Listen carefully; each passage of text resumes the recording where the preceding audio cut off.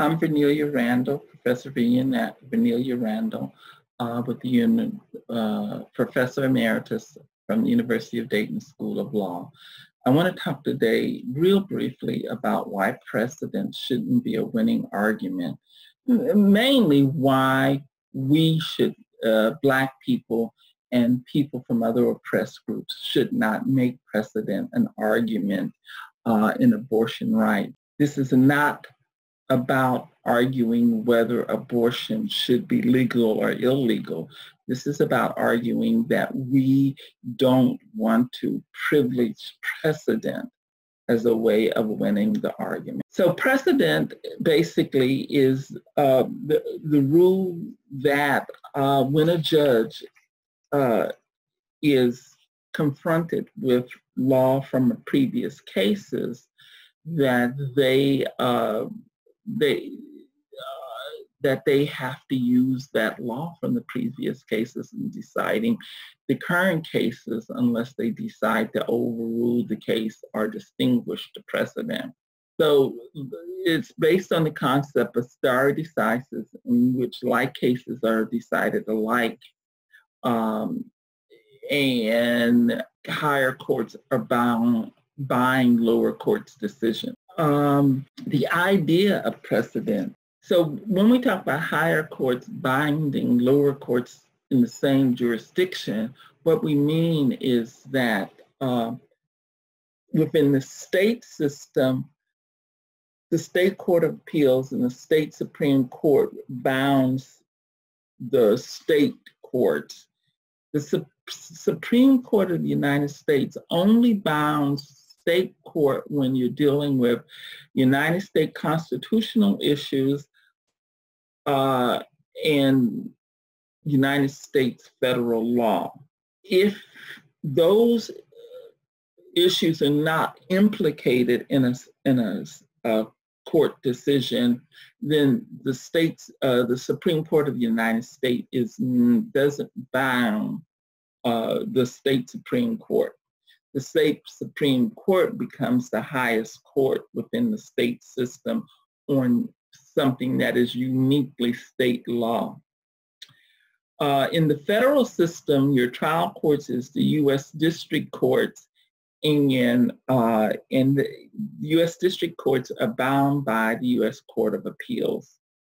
And so, and of course, the Supreme Court binds the U.S. Court of Appeals and the U.S. District Courts when those courts deal with constitutional law or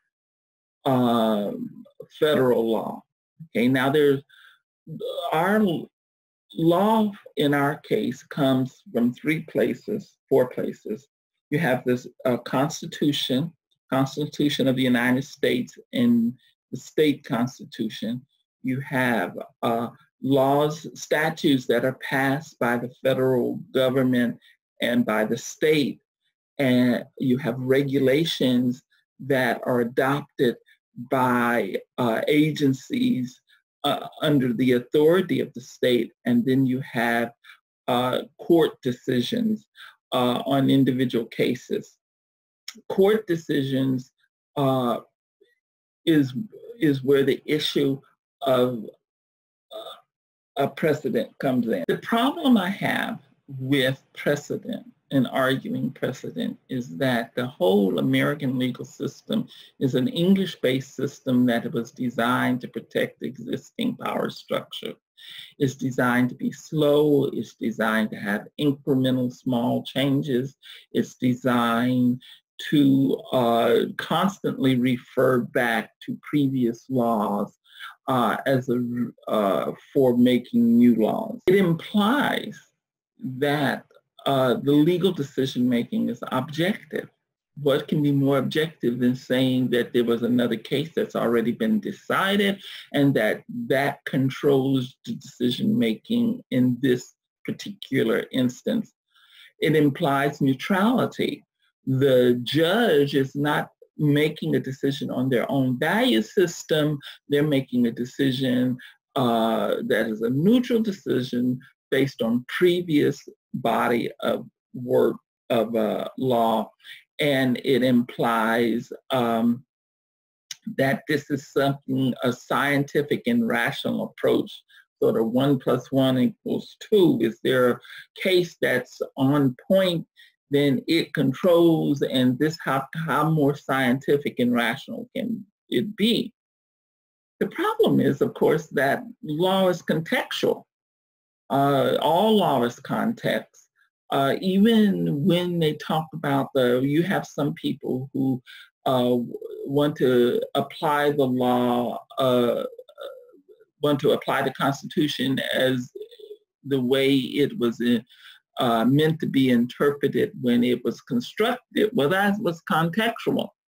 And that is the clearest evidence of maintenance of a white privilege male hierarchy system, because the Constitution and everything in it was designed to privilege white male landowners. Law is decision-making, and law is subjective. Every decision is the result of a choice between values. The more we cover that choice up in what looks to be like objective decision-making, the less likely we will be to confront the underlying values that we are being asked to choose between. And finally, precedent can, the problem with precedent is that whether or not you even have precedent is affected by your access to the legal system and the quality of the lawyers that you get. I am not talking about whether or not your lawyer graduated from Yale or University of Dayton. I don't believe that. That's another discussion. I'm talking about that there is a wide range of legal analytical ability, creative analytical ability, and that that whether or not a person can argue for creative reasons for why a case should be overturned varies among the lawyers, and so that precedent is affected by that by having those different quality of lawyers. The advantage of precedent as a concept is that it provides some level of certainty. Find a case on point, discussion stops, analysis stop. The argument is don't overrule the law because you have a case. We can know what to expect from the law and how it's likely to be applied in our case by looking up the cases and knowing that the precedent will be applied. It provides consistency among similar cases so that you don't get a case in one jurisdiction, in one court in the same jurisdiction handling a case one way, and a different court in the same jurisdiction handling the case differently. Precedent allows you to provide some consistency.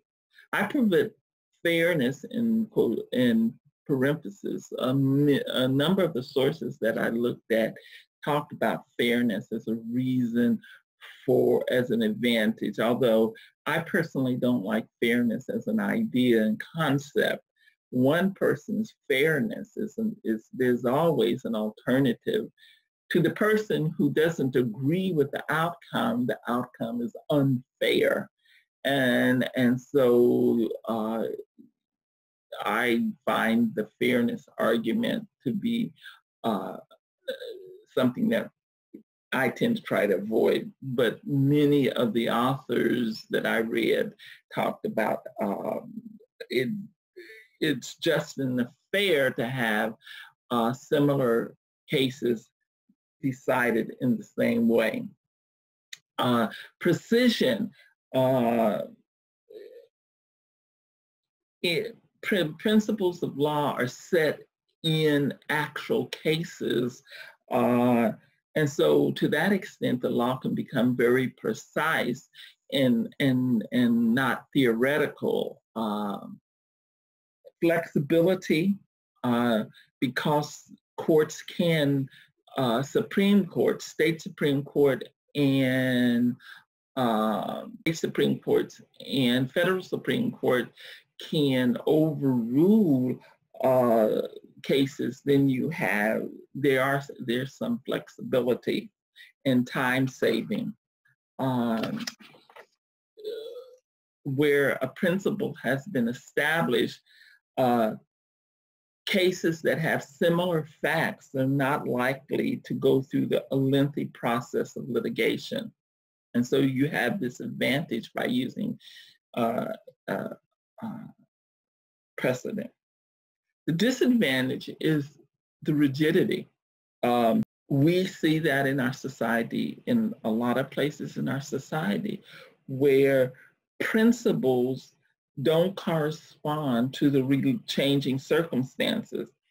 You have inflexible law, bad decisions get perpetuated because of precedent. And as a Black person, we have to, coming from slavery and segregation in all of the cases, bad case law against us, we needed the courts to step in and overturn it and not just go along with it because it was precedent. Precedent has some complexity to it. If you, there's 500,000 cases, it's not easy to find a relevant case law. You get these long judgments with no clear distinction between comments and the reasons for the decision. Illogical distinctions.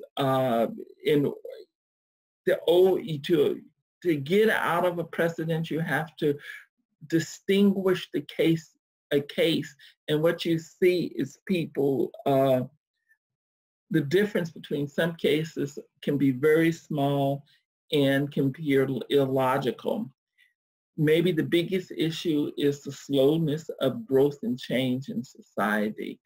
Precedent handicaps the society from being responsive to different value systems, different changing interests. I believe that instead of arguing precedent, we should argue put our whole basis for our argument in the continuing value of a law or the need for a law. And I think there can be a three-part standard that, and this is something that I've just been working on, and it's clearly open for discussion, and there may be other parts, but to start off with, in a society that has large groups of people that have been disadvantaged by the law and by the society, before we make any change in any rule, we need to ask whether that rule or change in rule will have a disproportionately negative disadvantage on a protected class.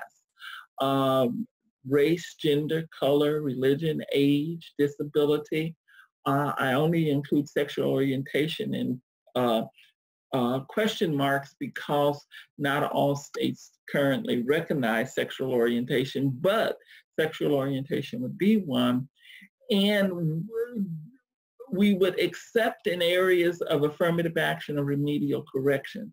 Remedial correction is the terminology used by the International Treaty on the Elimination of All Forms of Racial Discrimination to say that it is not racial discrimination to undertake action that has a disproportionate negative impact on the dominant group, if that action is undertaken to correct a problem.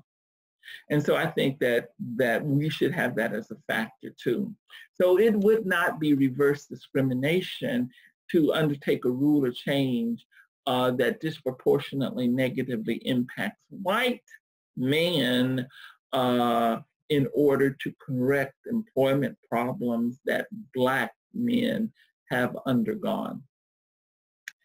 Does the rule or change in rule, is it necessary to protect the interests of an individual?